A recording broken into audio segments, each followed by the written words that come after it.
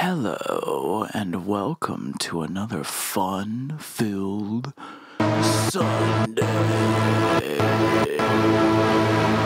Fuck off, asshole! Leave me alone! Don't you know it's fucking Sunday?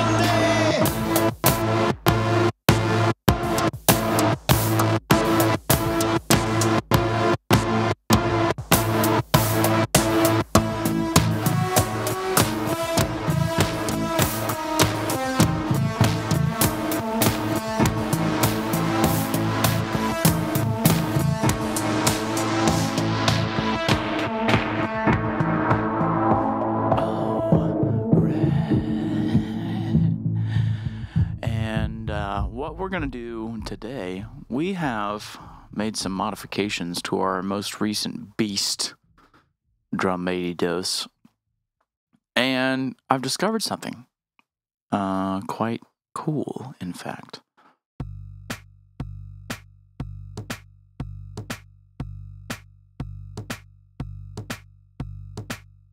So what I've discovered is that I can, using the standard output that I send everything to, so everything eventually goes to this output, everything.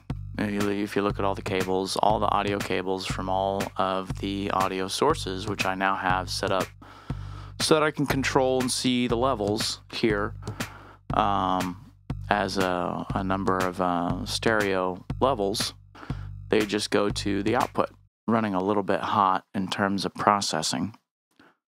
But you get the general idea. And basically what I'm doing is I have all of the audio cables routed to the output, but what I can do is I can add or delete, however many you need, multiple outputs.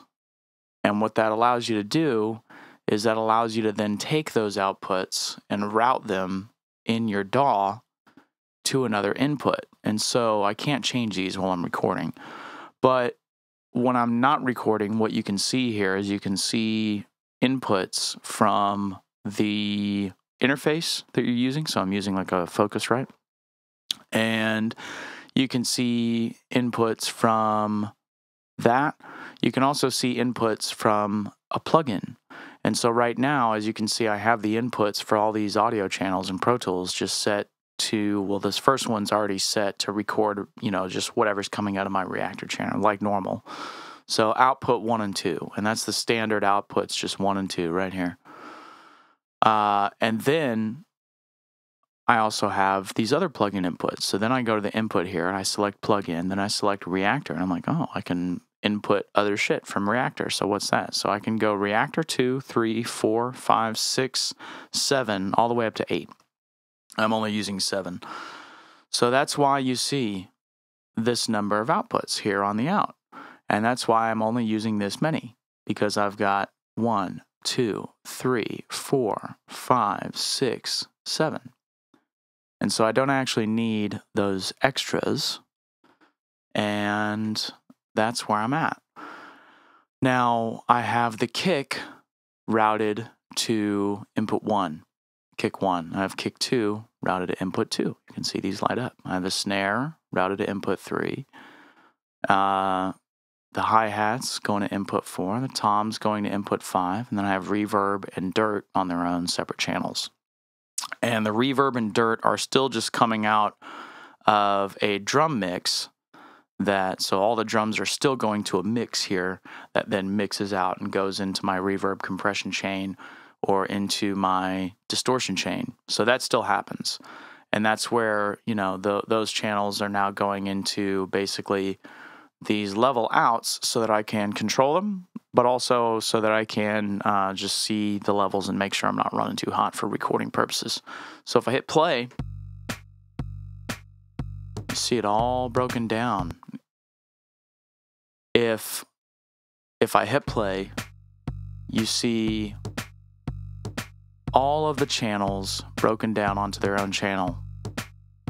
So we have our 2 kicks, our snare, and I'm running kind of hot processor-wise, so I keep overloading here. But you get the general gist, and that is that we can do recording. you know, with multiple channels. The main thing is kind of making sure you don't got too much going on. So just eyeballing the CPU meter every now and then. But yeah, I can output these multiple channels into multiple channels inside of Pro Tools, and I can go ahead and record that. And that now results in broken down drums that I can then work with just from an audio perspective. So very, very cool stuff.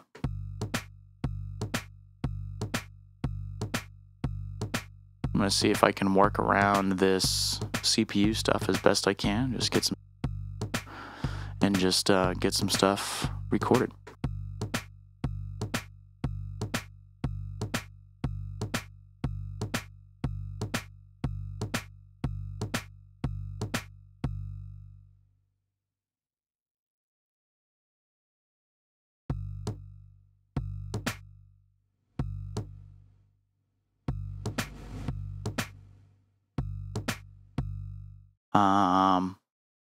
Yeah, you get the general gist.